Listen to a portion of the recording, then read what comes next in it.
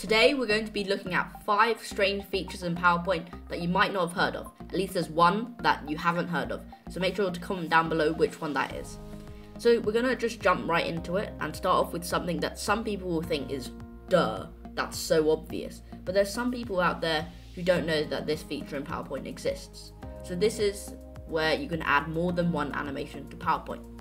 So for example, if I just get a random shape, for example this random sort of star, funky star, you know, and just change the layout to blank, we can actually add more than one animation to this. So what some people think you can do is maybe just make it fly in, but what you can also do is go add animations and, for example, fade out. So if you're in the middle of your PowerPoint, you can just make it fly in and make it fade out after that. And it doesn't stop there, you can also make it so that it happens together. So let's get rid of some of these, and we can make it so that as it flies in, it also spins, right? So this is not going to look very good, but I'm just trying to get the point that you can add more than one animation together. And what we're going to do is actually select with previous, so that it happens at the same time. So if we go back into our slideshow and we hit our button, you can see it spins as it comes in. So obviously this animation doesn't look very good, but if you take it to the extreme, you can get something that looks like this, which is something I did in my previous video. It's a fireworks animation and makes it really complex. You can see all the amount of animations that I did there. And if you want to learn how to do this specific animation, just click in the top right hand corner and learn that for the new year, and also Happy New Year. Okay, now let's move on to the next one. The next one is something called Morph Transition. So a lot of YouTubers, like PowerPoint YouTubers, have actually been getting this out there, but I also want to second that opinion, I guess, and add some more that you might not have heard about the Morph. So if you haven't heard of the Morph, it's basically a transition in PowerPoint, this one right here, that they added maybe a year ago-ish to the Microsoft PowerPoint. And what it does is, right now if I create 2 slides, for example, duplicate slide, it doesn't do anything because we've just got blank slides. But if I input an object to this second one, you can see that it looks like it just fades in, right? Now what the Morph is doing is, especially in these effect options, we've got object selected. So it looks for similar objects and then it sort of moves it into position so that it like transforms the slide. So that might not make sense right now, but let's just change this blank. And you can see if we just take that very simply, if we go back into our transitions and play it, it moves it automatically. Now this is very useful when you've got loads of things that you want to move to one place, or if you want to change shape. So for example, if I make this a bit smaller, it will elongate itself. So this is the sort of cool things that you can do. And the second cool thing you can do with the Morph Transition is that if we've got 2 different blocks of text, so for example, lovely, right? It's very informative text, and if we just size that up and then write something completely different over here, more informative information, there we go. This is really building everyone's IQ in the room. Well, we've got now some text that is very interesting. And if we go transitions and go morph, it just fades and fades out. Where's the morph transition? Now hold your horses. All we need to do is go to effect options and go character. So you can see it sort of switches the characters and fades in the characters that's not there. And this creates a really cool morph effect. And you can also do words. I don't think there's any words that correspond here, so it just fade in and fade out. But if you had corresponding words, it would also do the same thing as the character animation does. So this isn't even the last thing you can do with the morph transition. We delete both objects. You can actually completely transform both objects by going from a picture to a different picture. Let me show you what I mean. I won't get a picture, but I'll just go with a square, well not square, rectangle, and then an oval, right? And then right now if I play the transition, once again it's just fading and fading out. Not very interesting. You could get the same effect with a fade or really a reveal. But anyway, what you can do is you can actually go back to home, go arrange, and go selection pane. This is where it gets a bit tricky. You basically need to put the same name here, but putting the same name won't be what makes it. You also need to put double exclamation mark and then the same name. So I could just say morph, right? And then just copy go in here, double select there, morph, right? So if we now play the morph animation, you can see it does a weird transform, which might work. So if I give you a real world example, and this is just my YouTube studio, if I just search up, for example, PowerPoint logo, go images, and if we just took the first one, for example, just copied that in, and then took the next one, go, let's say Excel logo, and took that Excel logo, we can actually do the same morph sort of animation here. So if I just copy this into this slide, and if I once again copy that, go morph with the exclamation marks, double exclamation marks, and then if I do that again here and just delete the object underneath there, you can see when we do the morph now, it actually transforms the two shapes. And you can also do it so that it moves the shapes. So if I just size these down,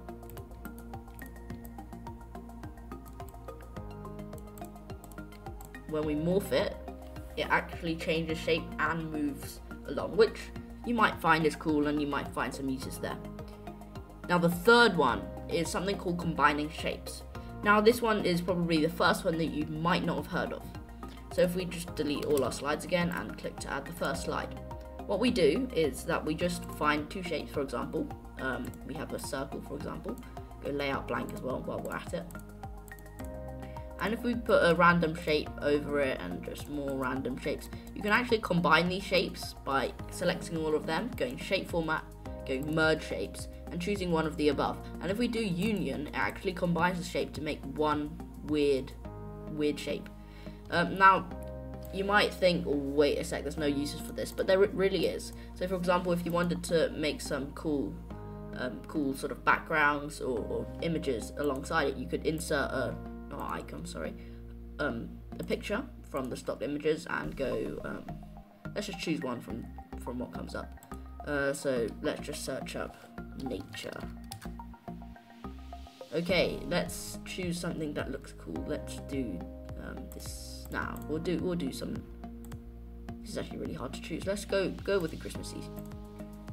So here we are. We've got our Christmas stock image in here, and what we can do with this shape thing is that we can choose our round corner shape and then just pull that right in, and then we've got like a tablet sort of shape. I guess you could call that a tablet sort of shape, and we're just going to actually size this down. And what we can do is that we can copy this over each other. I won't do too much because you're here to see the next ones, aren't you? But have some patience because you're going to see some cool stuff. And what we're going to do now is just highlight all of them, go shape format, merge shapes, union. So this is now a full shape, and what we can do is size this up, and we can even stretch it a bit. So we've got our sort of weird shape, and if we select these two shapes, go to shape format, merge shapes, and then intersect, you can see we get some sort of nice aesthetic for a PowerPoint. So you can put this to the side with some text over here, and maybe even add a shadow to this, etc. Now before I move on to the last two features in PowerPoint, make sure to leave a like and subscribe down below if you're still watching here, and also you can input your own ideas for new videos by commenting below if you want your own tutorials made. If you are stuck on something, also comment below, and if you really like this video, also comment below and say which one you didn't know about. Okay, moving on. The second last one is going to be dictate. So what we can do is actually select this dictate tool, but what we want is a text box first. So this requires a microphone, and I am currently using my phone as a microphone, but I do have a built-in microphone to my system. So what I can do is just select dictate and then just say whatever I want, and you can see it starts coming up. It's not exact, so you can see it just says Alan over there. I have no idea why, but you can see if you're making an informative PowerPoint in your own school or something, this might really help because you don't really need to type it so much. If you've got it handwritten in a book or something, you can just dictate it and then it'll start doing it, and all you need to do is input your punctuation and just check it. And you can actually input punctuation yourself by saying like comma, and then that turned into a comma, which is actually pretty cool. And you can say full stop, and that turned into a full stop as well. And you could also say enter, which didn't actually work, but like it sometimes works. So this is actually a cool feature that you can do punctuation and text and stuff. I'm going way off the page, so let's just stop talking and you can just click this button and we've got lots of text, you see.